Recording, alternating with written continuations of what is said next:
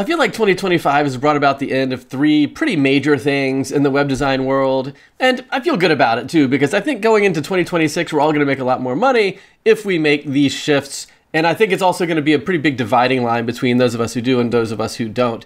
And they're not made, the third one is kind of major, but the first two are almost more positional. And the first one is, nobody wants to hire a professional web designer anymore. So I think it's a great idea for us all to stop calling ourselves web designers.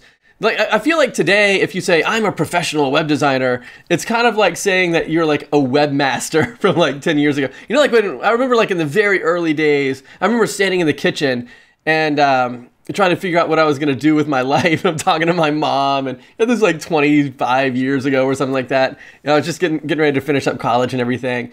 And my brother was there, and he's like, you ought to be a webmaster. I was like, a webmaster? Yeah, that's so cool. And so like, but nobody says that anymore. I mean, you might see the word webmaster when you're like reserving a domain name or something, but nobody uses that term anymore. That's super outdated. And I feel like professional web designer is sort of, you know, I feel like that title is kind of gone the way of the webmaster. And I think that the new way, and the way I'm talking about my business and what we do in DoubleStack and everything, is we're kind of making this upgrade from just being a web designer to being really a marketing partner. Because there's so many things that you can do besides web design these days. And in fact, if all you're doing is web design, I don't really think you're actually helping the client that much. Everybody already has websites. It's not, I don't think there's any local business that either has a bad website or no website at all for lack of being able to find a professional web designer. You know, it's like, it's all about the results and like, why am I going to even bother with the website when I'm getting all my clients through Facebook, and what are the opportunities? I really feel like we need to be positioned as marketing partners, because there's so much stuff. I mean, I don't think that the average local business owner could ever even ask you for the right stuff anymore. I mean, simply figuring out how to combine a Google business profile with your local business website in such a way that they both support each other. I mean, it's like no local business owner is ever going to ask specifically for that. And that just that one skill set, I think, goes beyond just being a web designer or a professional web designer into being more of a marketing partner. So I feel like shift number one is just upgrade from being a professional web designer into more of a marketing partner who includes web design as part of the offer. The second one, though, is like, as we're working with our clients, I just think it's a mistake to sell maintenance plans. In fact, last week we were talking about hosting and how I feel like it's a really good idea to charge at least $100 per month for hosting, because it's not really just hosting. And so I want to talk a little bit more about what I mean and to clarify from last week's video and everything. I think it's a mistake to not have every client pay you at least $100 per month. And I said it was for hosting in the last video because that's really the main thing. Like, if I'm going to host your website, I require my clients to pay $100 per month for that. But it's not because the hosting costs $100 a month, or it's not because the cost went up on my hosting or anything like that. It's because I do a lot more than just the hosting. And it's really three major things that go into it. And this is bare bones minimum. I just don't ever do less than this. Absolutely do more. But like, as your base entry, like, relationship with your client, $100 per month, man, if you're not charging at least $100 per month, everyone is losing. And here's why. So here's what goes into the three things. Obviously the hosting, but I host all my websites over on SiteGround. And so I think it's like $45 per month now. Like, I've been over there for a few years. I think the first year was like, I think I paid like $60 for like the whole year. But now it's $45 per month. I have 25-ish websites on one account. I think it's the Go Geek account. I think it's the big one that they've got over there. It's just, it's not cloud hosting. It's just like managed WordPress hosting. It's perfect for local business websites because local sites generally don't get tons of traffic compared to like national brands or something like that. And you can get a lot of sites on that hosting and the backups and the maintenance. Like, everything is great in terms of that hosting package. I really like it a lot, but it's not very expensive. So why would you charge $100 per month if you can host 25 websites for like $45 a month? It's like only a couple dollars per site. Where is the extra $100 coming from? Well, it's coming from two major areas. One area is like the maintenance and support part. So like, I'm going to go and make sure that the plugins are updated and the comment spam is cleared out. And, you know, if anybody has like a technical need, then I'm going to include that in that monthly service without having to write like 15-minute invoices to people or whatever. Or somebody could say, hey, we just hired a new employee. Can you post this picture on our About Us page? And I would just do that for free because it's included in that package. So that's sort of like the maintenance and support part of it. And I think it's critical to do that, because if you don't, then we talked about last week how you sort of just get buried by the straws. You know, like the straw that broke the camel's back. It's like if you just have a couple of clients putting a couple of straws on the camel's back, that's not that big of a deal. But like once you get up to 25 or 50 clients and everybody has like a little thing here and there, and you're doing it all for free and you're not charging for it because you're not on one of these $100 per month plans, you just burn out. Like you can't sustain all of that. That's too much. And so I just feel like that's a really big mistake. But then there's another part too. And I know that one of the things that holds people back from wanting to charge $100 per month or more as like a minimum monthly subscription, so to speak, to your hosting package and your maintenance package is, well, a lot of times if I say I'm including up to an hour of support every month, the client doesn't really ask me for an hour of support every month. And then I don't roll over the hours to the next month. So it's not like I'm going to do 2 hours the next month. And so I feel like I'm just charging like $90 per month for nothing. And because they're not asking me to do anything, nothing's broken on the site that I need to fix. And so we just kind of let it roll. And then it feels like to me I'm charging for nothing, and that the client feels like they're paying for nothing, and it just doesn't feel right, and it isn't right. It feels like you're just gouging or overcharging or just cheating the clients in some way. And so I don't want to do that, and therefore I don't want to charge $100 per month for this kind of hosting package. And I totally get it. And so instead of just being like, well, they're not asking me for anything, I'm not going to do anything, do this thing that we call the quick win assessment. So like in the event that you do get a lot of stuff coming in and you spend your whole hour doing whatever the client asks for, that's a month where you don't really need to do a quick win assessment because you already did the hour of updates or whatever. But I would say most of the time, at least in my experience with my clients, it is mostly the case that they don't ask me for up to an hour of stuff every single month. Sometimes they do, but not all the time.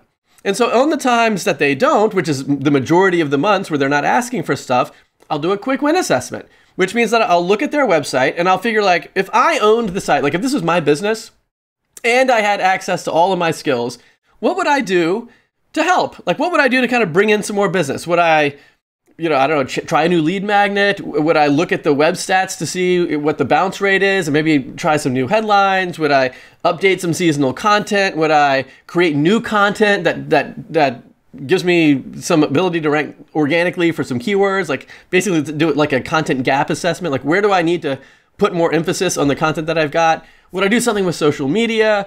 Would I create a nurturing campaign? Would I add an additional funnel for another product or service line? Would I work on customer loyalty?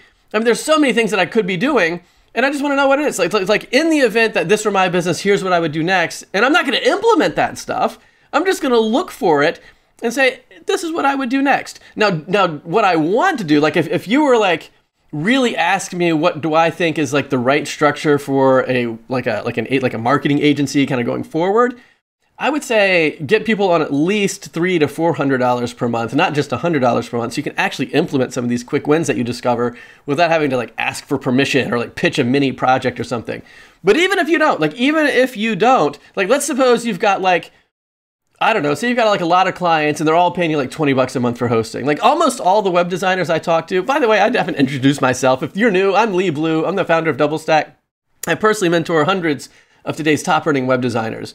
And my strong encouragement is to charge more for hosting in this sense, because most of the web designers I talk to charge less than $50 per month for hosting. Usually it's like $20 or something like that.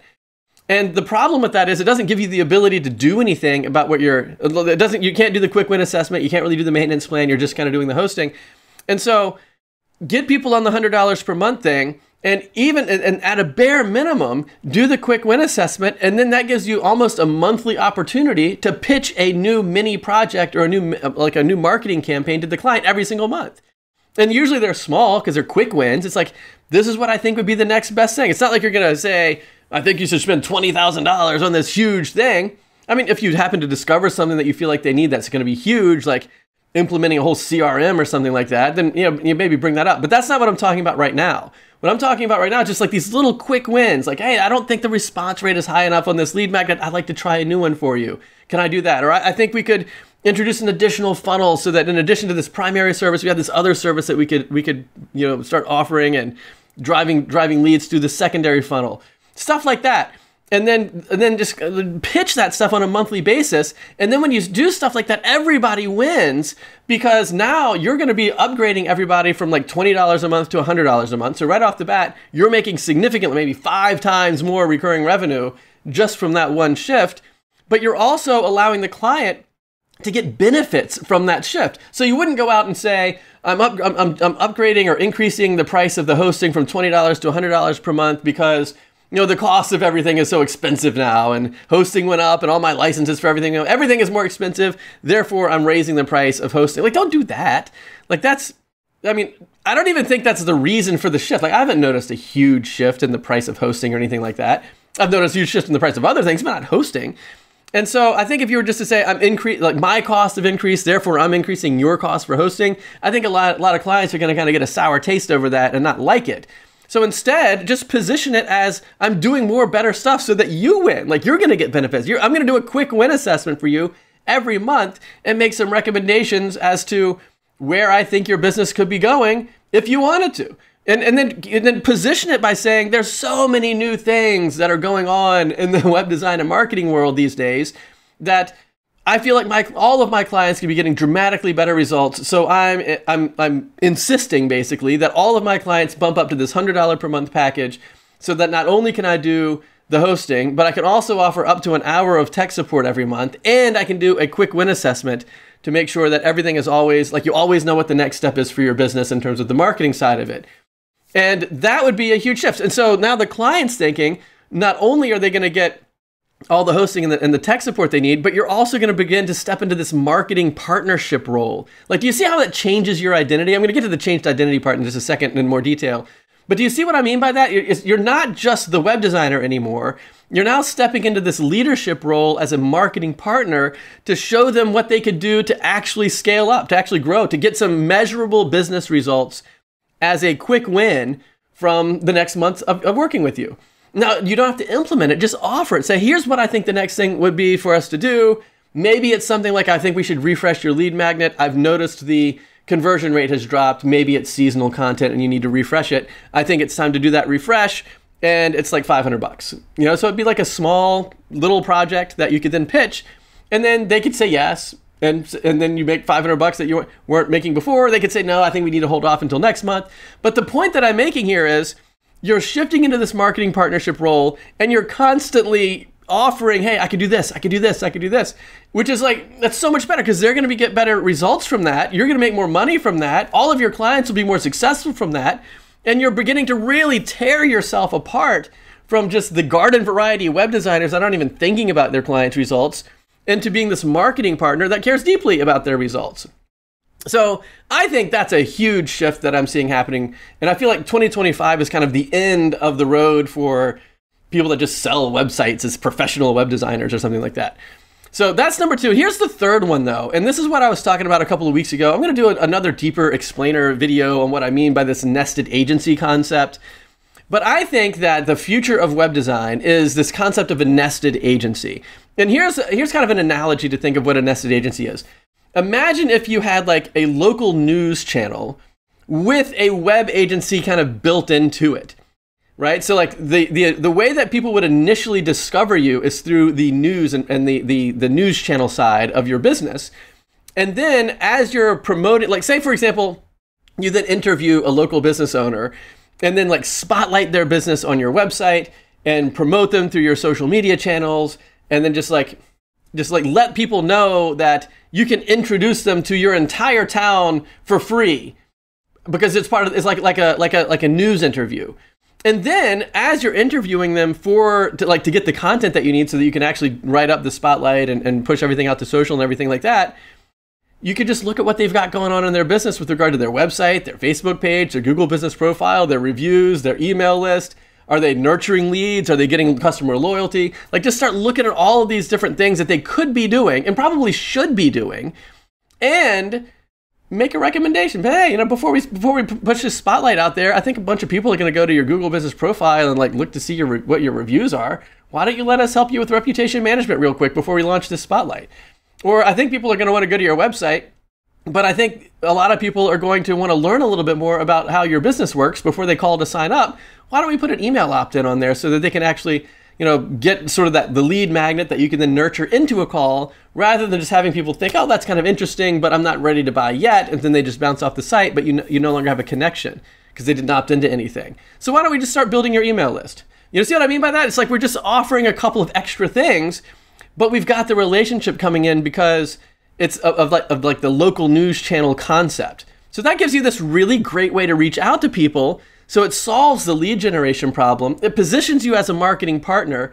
You're setting yourself up to have these long-going kind of partnership, recurring revenue relationships.